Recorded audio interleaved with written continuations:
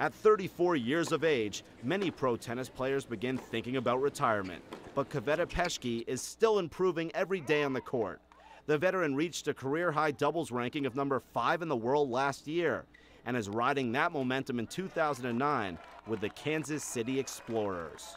Yes, it's very competitive, and you have to be on top of it because with the format we play, it's quick, so you play until 5 and you have to be ready for the next one, from the singles to doubles or mixed doubles, and yeah, you don't have very much time for warm up, and it's somehow special. It's something completely different, and it's really fun.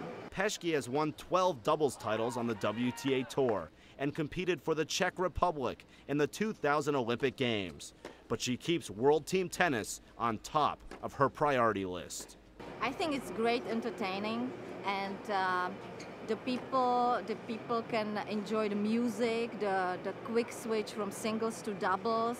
It doesn't take that long, so they see the guys, they see the girls, and it's really exciting. And I love it with the music and the color of the court. It's just great. Kansas City is a top contender for the 2009 WTT title thanks to the veteran leadership of Kveta Peschke. For Advanta World Team Tennis and WTT.com, I'm Harry Chickmar.